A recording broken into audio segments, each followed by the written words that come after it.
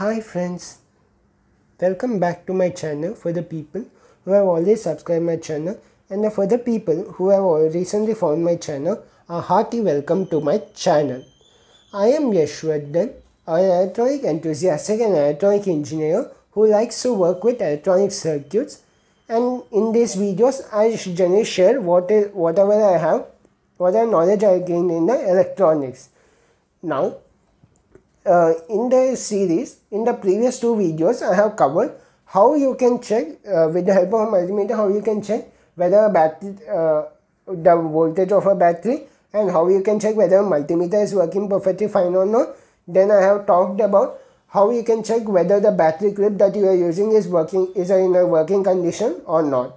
And then in the next second video, I have talked about the different types of wires that I generally use in electronics and how you can check these wires with the help of a multimeter and also with the help of a small circuit. If you have missed those videos, I'll keep a link in the description below, and also you can watch those videos by clicking on the eye icon at the top of the video. Now, the topic of this video is the switches.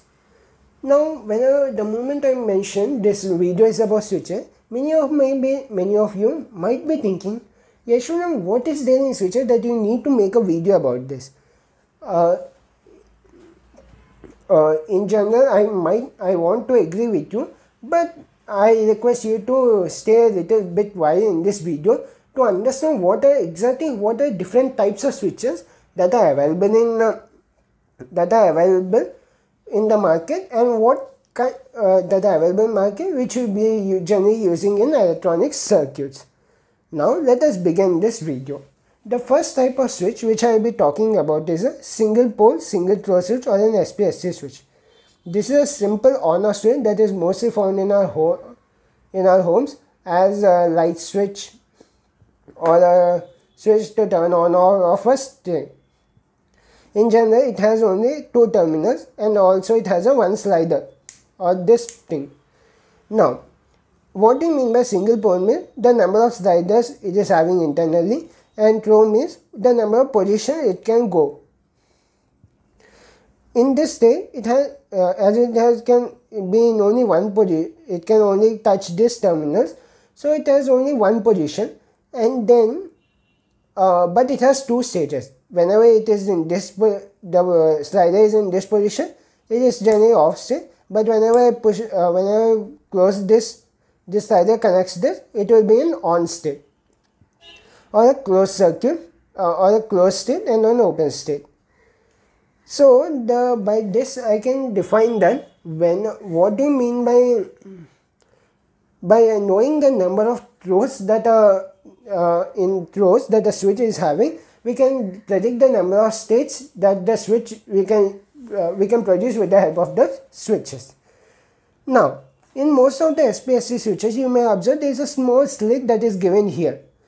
You may, as a fresher, you may not understand this, but this slit is given because whenever you are going to buy a new switch, initially they doesn't expect you to on or off a switch accidentally. That is, many times you may observe that people will just click this switch without buying them for fun, and it might damage the switches. In order to prevent that, this slit is provided. By keeping a small plastic frame here, you can prevent the switch from moving and by technical damaging. But once you are using this, you can remove the slit and you can use this as a normal switch only. Next, the next type of switch I will be talking about is an SPDT switch. It looks like this. Whenever this slider is in equilibrium position between both these switches, then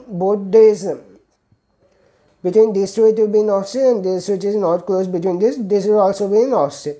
But when I push this in upward direction, now the switch is closed in the down. These both terminals will be closed and this both will be open. That is, here these both will be in on state, this both will be in off state, and this both will be in on state.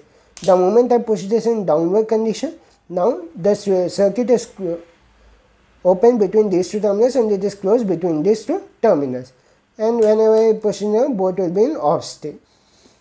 Next, the next type of switch I will be talking about is a SPDT slide switch.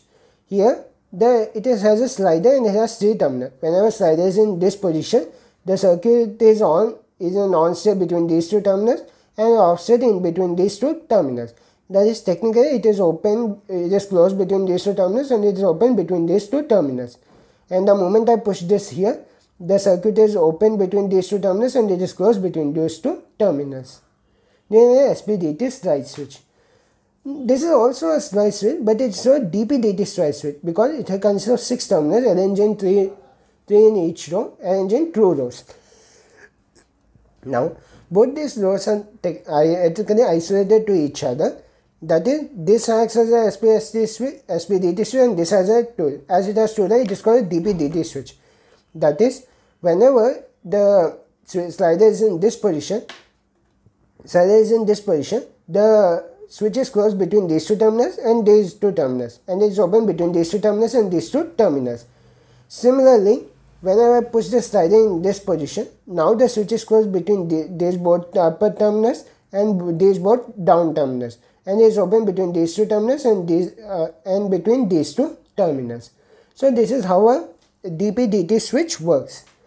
Now, as most of the circuits which we are generally designing are on PCBs, and these type of switches are most difficult in order to keep in a PCB, we generally PCB and also in breadboards, we generally prefer to use this kind of switcher, which is called the dual inline package switches. That is, for any number of switches, SPSC switches are together formed in order electrically isolated and together formed into a single package to be used on the PCB design. Here, you can observe there are 4 switches and all 4 switches are working as a single SPSC switch and all are isolated to each other. That means you can easily turn on or off only a single switch at a time easily. Now, this is a 4-way switch I am having. This is a 8-way switch and this is a 10-way switch.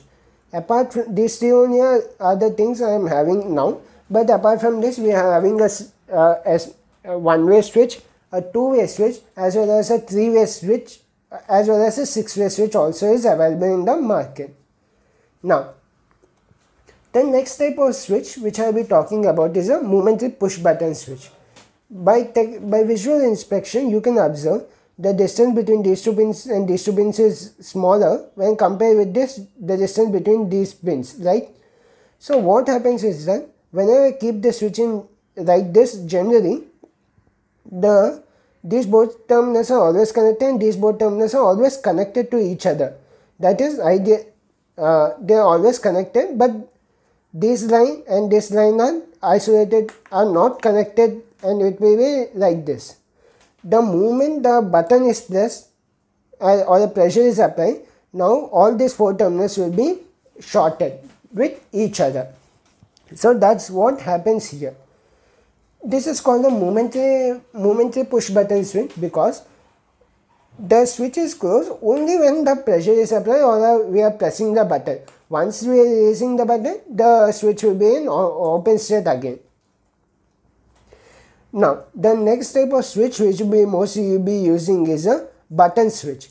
In this, there are 2 types. It is a normally open switch and a normally closed switch.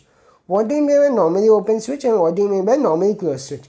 Normally open switches says that, but in general, it will be in open state only until unless the button is pressed. Once the button is, it will be in closed state. Again, next time button is pressed, it will be again open state.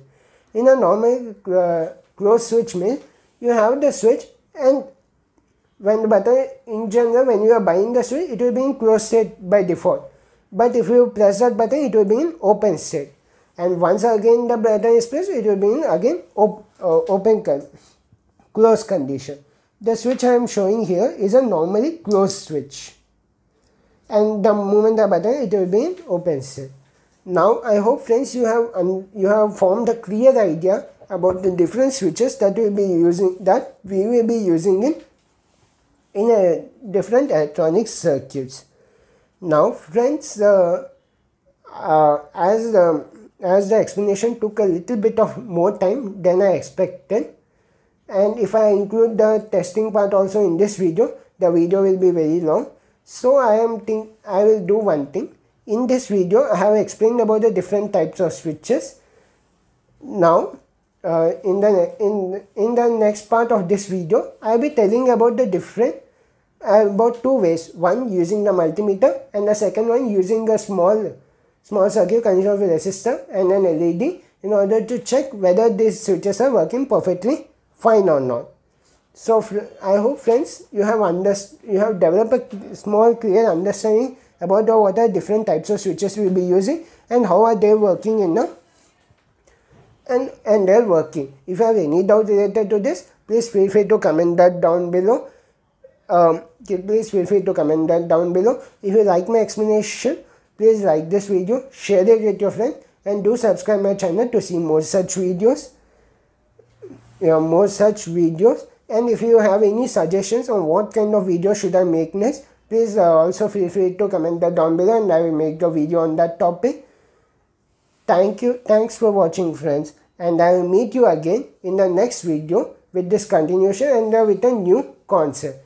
Thank you friends, and have a nice day.